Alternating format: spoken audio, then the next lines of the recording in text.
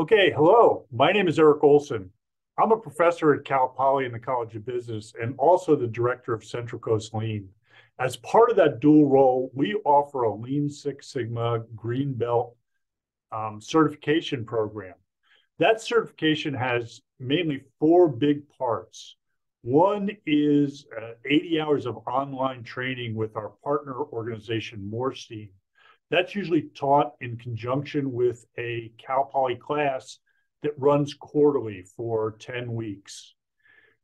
The next part is after you complete the class, in order to assess you and sort of a comprehensive exam, you have a 3-hour exam that you need to pass with an 80% or better.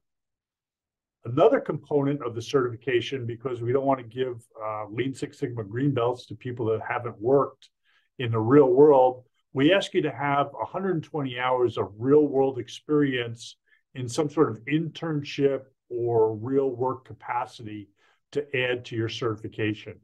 And then finally, the last part is a full-fledged Lean Six Sigma green belt project. This kind of green belt project, you have to source yourself.